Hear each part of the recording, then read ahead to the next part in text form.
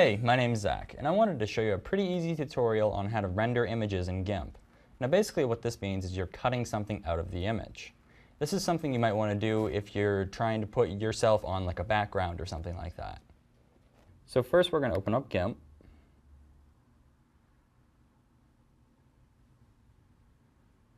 And once Gimp opens, we're going to go to File and Open. I'm going to navigate to my desktop where my image is and open that up as well. Now I suggest zooming in first. So now that I've scrolled up, you see the head here.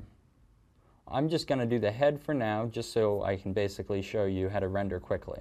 First we're going to go up to Tools and go to Paths. Now you're going to start clicking around what you want to cut out. These little points are called anchors.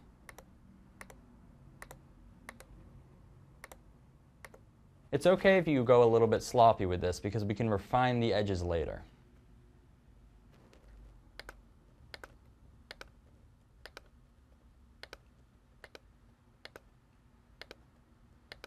We just want to make sure that we're getting everything in. If you get a little bit of the background, it's okay.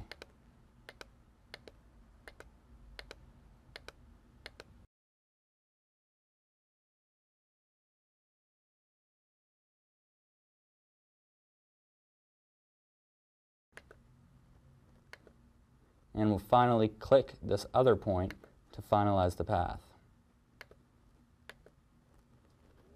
So now first we're going to go up into Select and do From Path. Now it looks like there's marching ants all over it. So now we're going to go to the Layer tab. We're going to go to Transparency and hit Add Alpha Channel. This is a really important step. If you don't add the alpha channel, it's not going to work properly. Now we're going to go up to the Select menu and go Invert. You'll notice that the image does not change. Now in order to get rid of this background, what we're going to do is go to Edit and go down to Clear. And we'll notice that it clears everything around it. So next we're going to go and select the Rectangle tool and we can just make a box around it. Now I'm going to go up to Image and do Crop to Selection. And now that's the only thing in the image. I did a pretty good job through here making sure not to get any of the background, but if you did, you can zoom in even a little bit more and you can take the eraser tool here.